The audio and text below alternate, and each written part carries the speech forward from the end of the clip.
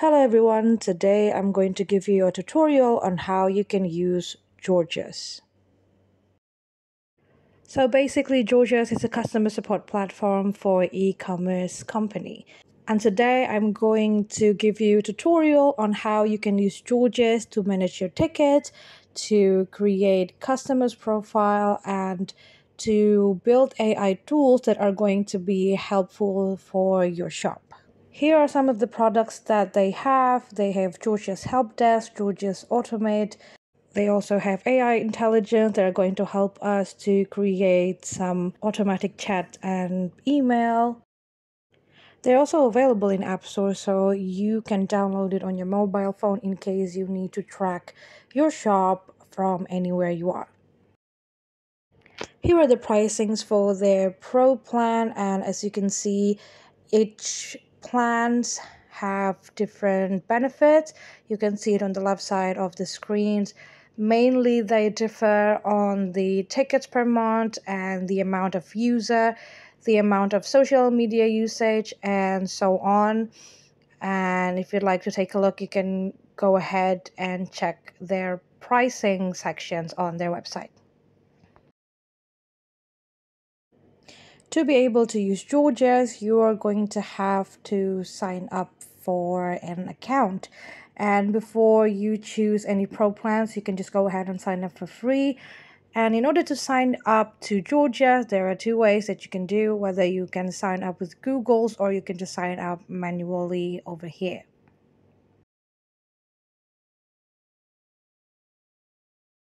Once you've done signing up, you can go ahead and input the URL of your website. It could be any online shopping platform or even a website like Wix.com and so on. Once you input the URL of your website, you will have to create a new URL of your help desk.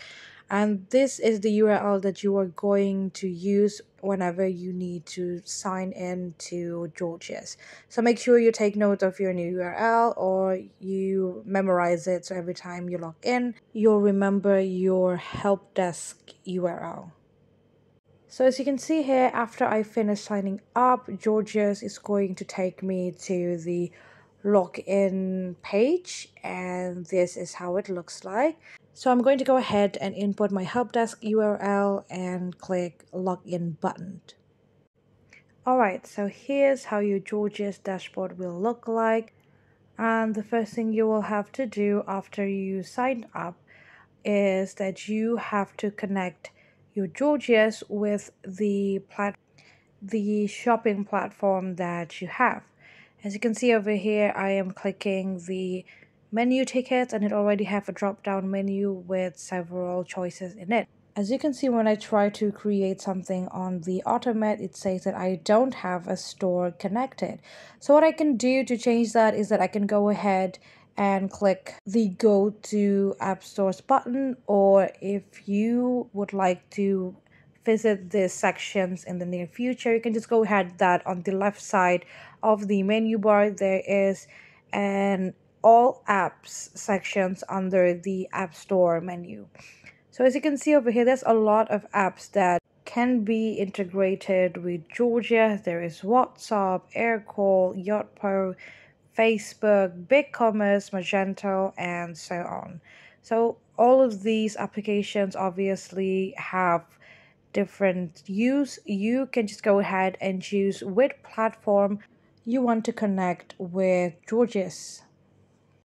So once we're done choosing which apps to integrate with Gorgia and actually connecting it, we can go ahead and go to the next step, which is to add the customers details.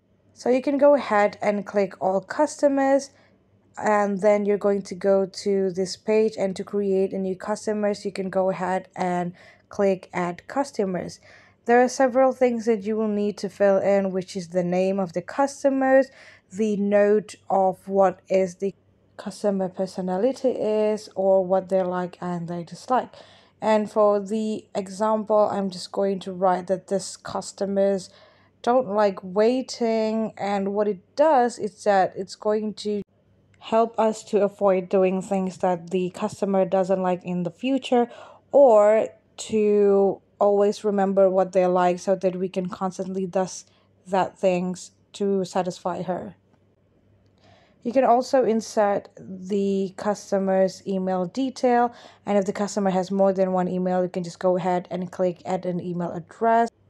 And if you feel like you don't need those emails anymore, or maybe the email's already out of date, you can just go ahead and then click on the trash bin symbol. And what it does is it's going to delete the information you want to delete. And we can go ahead and do the same thing on the phone number section. And if I ever needed to add some more phone numbers, I can just go ahead and click the add a phone number button. Again, just like the emails, I can input as many numbers as I like. And if I don't need the numbers or I made a mistake, I can just go ahead and click the red bin button on the right side of each bar. Now that we've finished creating the customer profile, if by any chance you don't need to use that customer profile anymore, you can just go ahead, click the action drop down menu on the top of each customer's name, and you can just click delete customers. Now that you know how we can create customers, we're going to go to the next step, which is how to create tickets. To create tickets, you can go ahead and click on the left side menu bar. From the drop-down menu, you can choose tickets and then click create a ticket buttons. And then you can go ahead and start to create the tickets you need. For example, I'm going to create a ticket for missing product, and then I can go ahead and fill in all of the details like the contact reasons and also which product is it. I can also assign this ticket to a certain person. And for here, I'm going to classify the contact reason as orders, and it also have some more menu. I can classify it as a missing items, and then I can choose which product if I have already listed the product on Gorgias.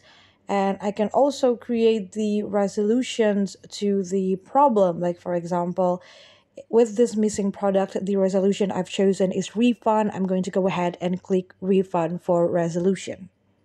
And then the next step will be to choose which customers we're going to send these tickets emails to. And as you can see, I am putting, for example, I'm putting Mary here, and then you can go ahead and create your email.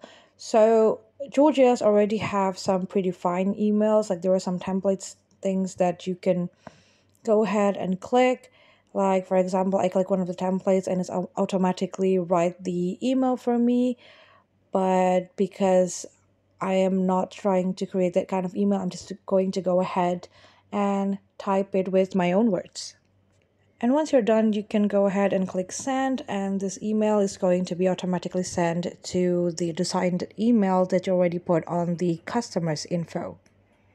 And once the case is closed, you can just go ahead and change the status to case closed, and that case is going to be gone from your inbox.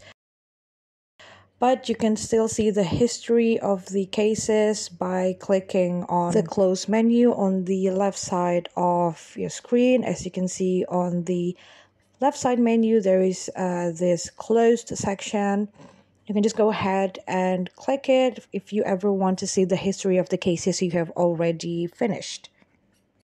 And last but not least, if you ever encountered any issues with your Gorgia, they also have some support centers where you can ask whether it's about tickets, it's about your login problem, etc. They have customer chat supports that you can always reach through the chat.